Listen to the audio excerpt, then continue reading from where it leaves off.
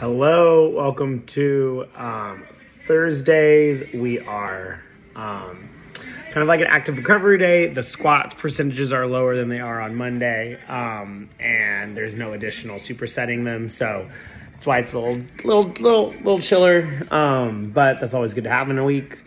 So we have 3 sets of 5, ending at 70%.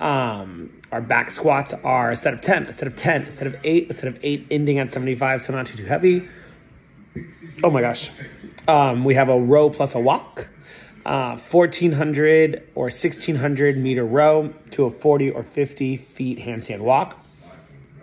And then you have another round right after that, 1,000 meter row or 1,400 meter row, 30, 40 handstand walk, and then 800,000 row, 20, 30 feet handstand walk.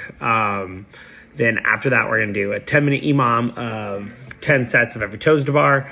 And after, we have a handstand work. And this Thursday, I know we did a workout, but we still have to do the things that are programmed every day, even if sometimes they double up on the things that we do for extra.